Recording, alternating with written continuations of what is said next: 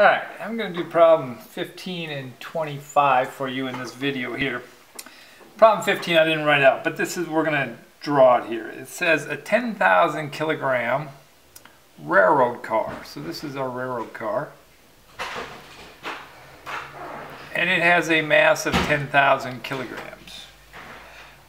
And it's rolling along at 2 meters per second.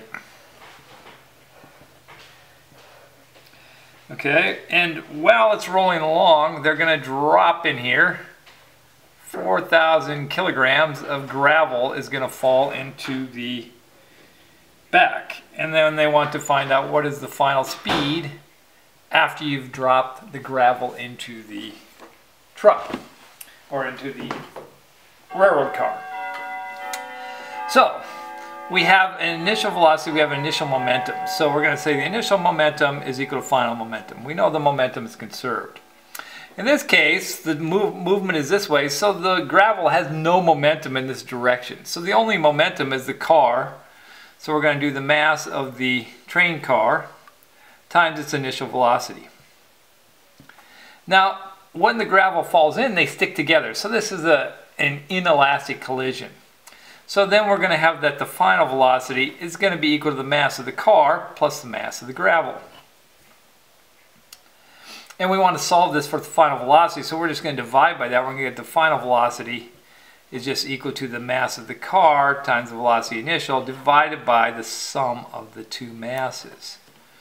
And we can plug those numbers in because we have them. We have 10,000 times the initial velocity, which is 2 meters per second, over the sum of it, which is 10,000 plus 4,000, and what you get the final velocity is equal to 1.43 meters per second. All right, very simple problem, but it shows the steps. Set up the initial momentum equals the final momentum, and then figure out what kind of situation it is. In this case, it was an inelastic collision, so that's how I set up the problem. All right. Let's look at 25. 25 is a much trickier problem. You got to think about it, okay? What happens is we have a box M that is sliding down this curved ramp. And it's going to collide with another box that's twice the mass of the initial one. We know that this is 3 meters high, and it slides down the ramp, and then it hits. And then we have two different cases. In case A, when the box M hits the box 2M, they stick together, and we want to figure out what the final velocity is. So in the first part, this is technically an inelastic collision because they're going to stick together. So then that becomes M1 V1 initial is equal to V final times M1 plus M2. That's from our equation for inelastic collision. However, we're not given the initial velocity here.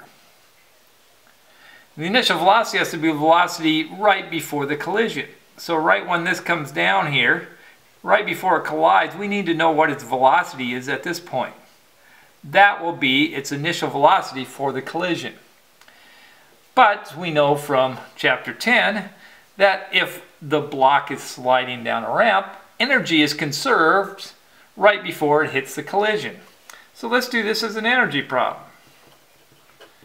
And this is just going to be gravitational potential, mgh, and it's going to become equal to 1/2 mv squared right at the bottom. So this velocity from the energy is going to tell us what the initial velocity is right before the collision. So notice the masses cancel. I can solve this for v, and v is equal to the square root of 2gh. So I'm going to plug that in. That's the square root of 2 times 9.8 times 3. I'm going to get what the initial velocity of that box is right before the collision. And when I do that, I get that the initial velocity is equal to 2.56 meters per second. No, I'm sorry, 7.67 meters per second. So this becomes the initial velocity of the box right before the collision. So that has to go back into here. So now we're going to do this part. So I'm going to do M1 times V initial is equal to the V final times M1 plus M2. Okay. Again, I'm going to solve this for V final. So V final is just going to be equal to M1 V1 initial over M1 plus M2.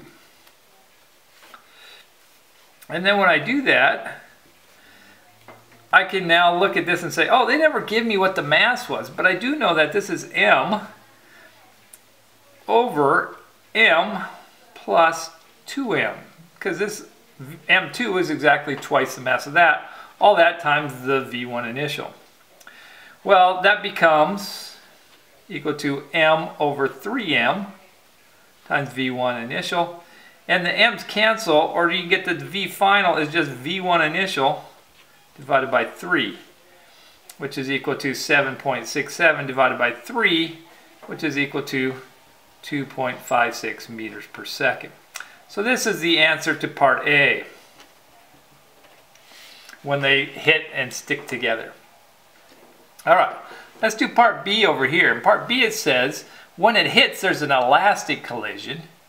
And we want to know to what height does mass m rebound.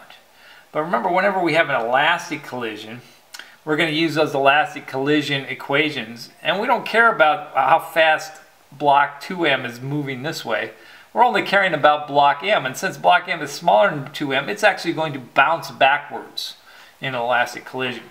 So we're going to use this equation. V1 final is going to be equal to m1 minus m2 over m1 plus m2 times v1 initial.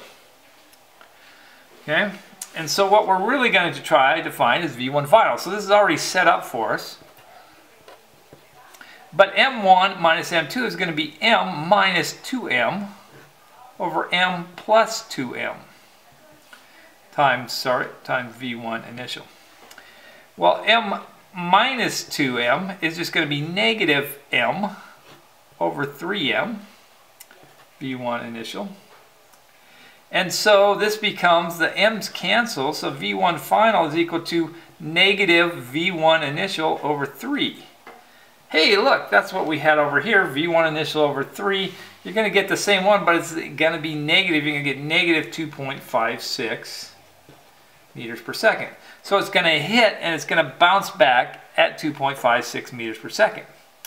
But they didn't ask that. They asked to what height does the mass rebound. And so it starts to bounce back. We want to know how high it goes up. Well, then it becomes an energy equation there again. And now our initial energy is 1/2 mv initial squared. And our final is going to be mgh. And we want to solve this for h. The masses cancel.